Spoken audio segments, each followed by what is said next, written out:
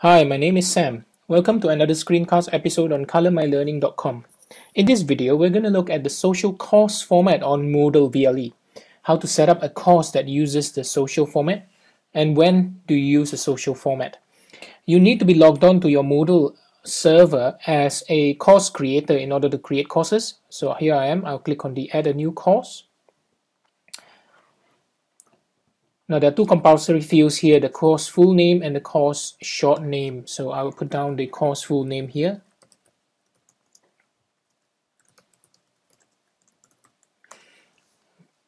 Now short name.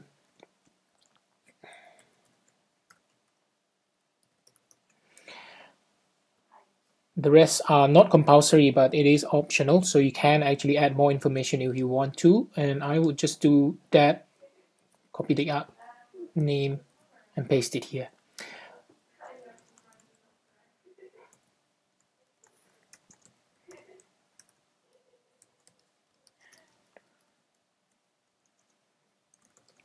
Right. So what you need to do then, in order to change this into a course format that will be just a social forum, you need to click on under the format, click on the drop down box and select social.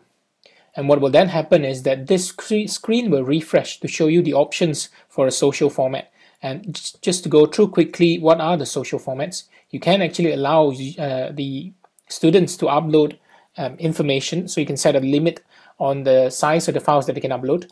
You can allow guests, which would mean that they can just view but not participate. You can also set groups if you're using groups, which will be a separate topic of discussion. So when you're ready for this course, click on the Save Changes button. Now you realize that some of these options are very standard for when you're creating a course. You'll then be asked to enroll some students into your course. Now you can do this by manual enrollment by clicking on the Enroll button, Enroll User button, and find your students from there. Or you can open up the enrollment so that they are allowed to self-enroll into this discussion, which would be ideal because then you would remove the administrative process of enrolling them manually. So I'll click on the short name to go back to the course, and what then happens is you see this course showing only one discussion. You will get all these standard blocks on the right or the left depending on your team, and obviously you get the settings and the navigation block as well. But what you see mainly is just this, all the sections have disappeared. So all the typical sections that you get either weekly or topically, they're not here. What you need to do then is to change the settings of this forum to give it more information. So I'll click turn editing on, and immediately you would see the gear icon. This gear icon allows you to edit the summary. So I'll click on that. And what I'll do is I will put down here a nice image or graphic. So I click on add, insert an image, find and upload one. And choose browse or choose desktop and find an image that is suitable. So open this image and upload.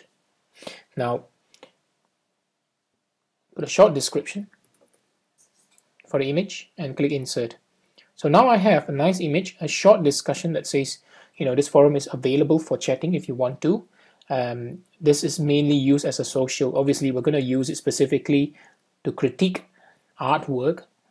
So in theory, you can actually upload a piece of artwork here and allow students to critique. Now, the other uses would be to allow them to ask the questions on here, or to allow them to mingle online and socialize and get to know each other. So there are other options for a forum, which is typical of a forum when you add a new forum in the course area, be it a topic format or a weekly format. You just have to click on add a new resource or activity and choose the forum there, and then you will get these options. Now in here, I've allowed the students to rate as well, so it'd be interesting to see. This then allows them to rate a sort of 1 to 5 if the questions or the critique is a good one, or the replies is a good one. So all these are available to you. You can restrict the date where you would allow them to rate as well. You can also say whether they are allowed to track the forum, so that there'll be a number appended to next to the forum whenever there are new ones, new posts available. And then when you're ready, just scroll down to the bottom and click Save and Display.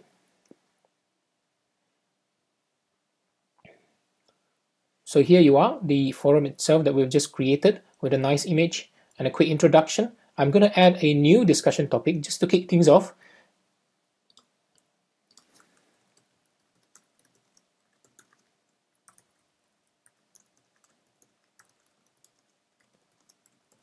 Okay.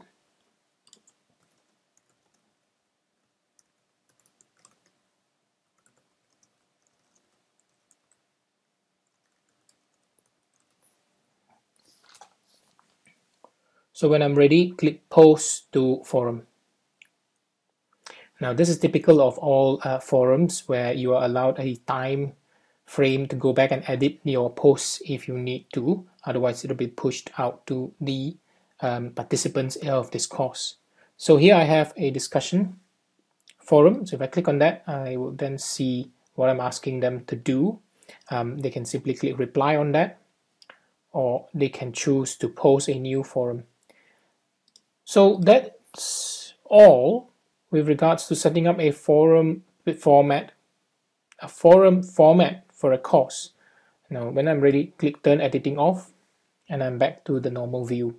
So they can click on discuss this topic and continue to post their comment, or they can click on add a new discussion topic to add a question if they wish to regarding this course. And this is useful specifically for courses that don't need a lot of online resources. Things are done pretty much hands-on in the class, and that they don't really have to come back to an online platform other than to have a discussion online, which is pretty useful. We look at how to set up a course that uses the social format, as well as the settings that are available, and we also looked at posting a discussion topic as well as allowing students to post their own with a little message that sort of direct help them to do so. So I hope you enjoyed this video.